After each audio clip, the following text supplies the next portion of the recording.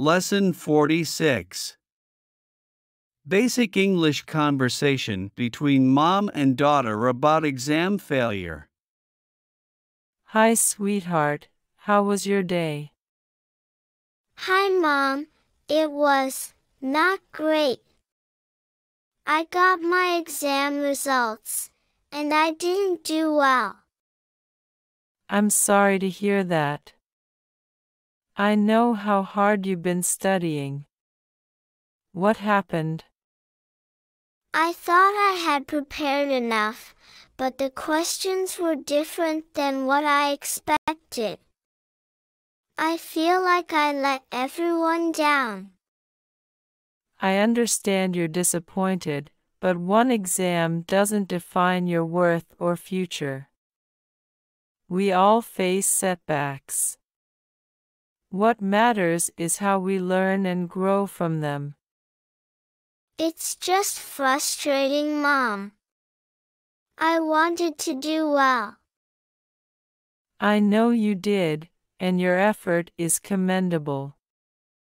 We all stumble, and it's okay to feel upset.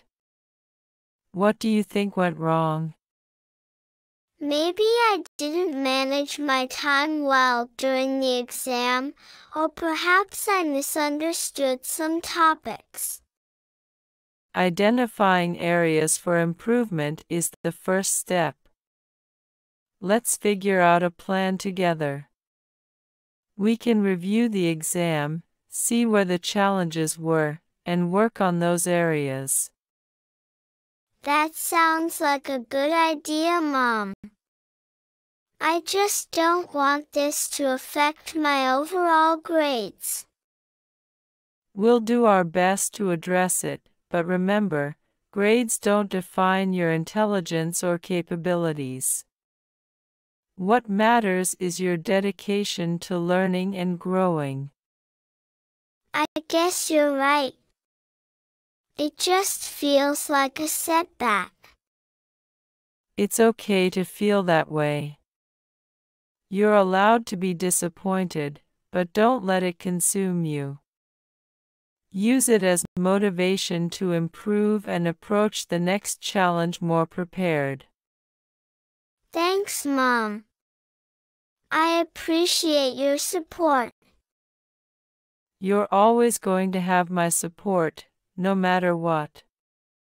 Let's go over the exam, make a plan, and move forward positively.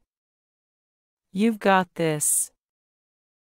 Yes, Mom. Love you so much. Thanks for watching. Please subscribe and support us.